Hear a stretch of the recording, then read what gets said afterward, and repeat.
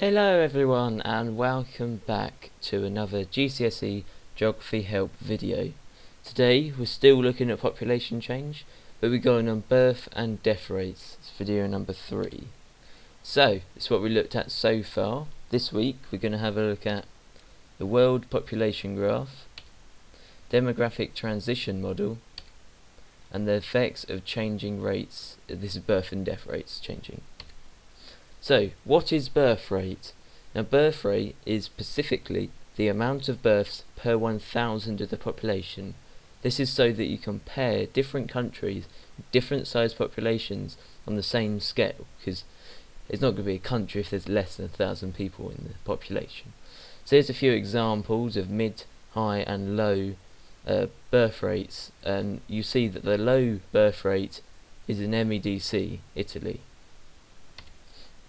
Death rate, again, same sort of thing, the amount of deaths per 1,000 of the population, and again you see the low and the mid are MEDCs and the high is an LEDC. We'll find out later. So this is MEDCs. The general trend is the birth rate and death rate are practically, together the same sort of number, the 1 and -4, very very low as well.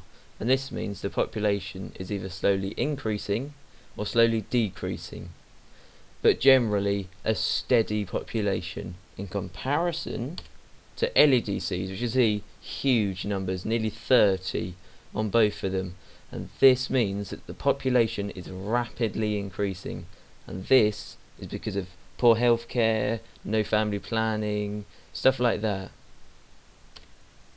And then this is where you can put it all together, the demographic transition model.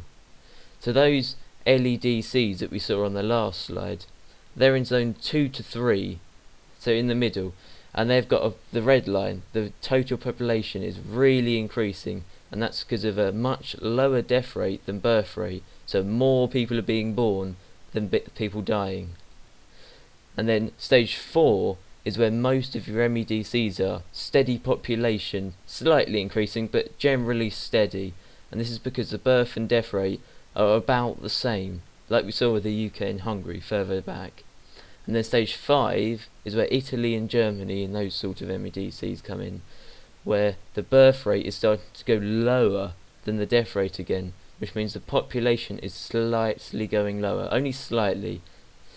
So yeah, as you'll see, stage 5 and stage 1 are the complete opposites of each other.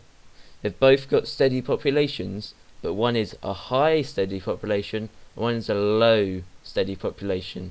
The LEDCs are the stuff in the middle. So, I think that's about it for this week. See you next time.